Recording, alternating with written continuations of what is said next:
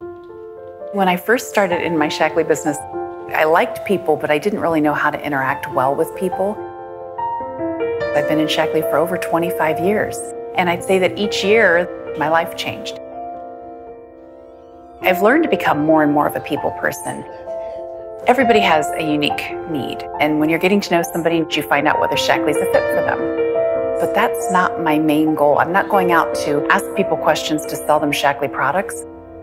I'm going out to ask people questions to learn about them.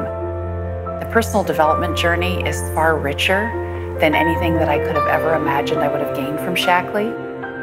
It's been me learning who I am. When you have the courage to look yourself in the eye and to see yourself for who you really are, you will open up this world of possibility. When you step into something for the first time, there's a lot of fear and trepidation. You're not sure how it's going to turn out. And then you step in one day and everything just clicks. All of the pieces come together. There's this inner sense of joy, of peace.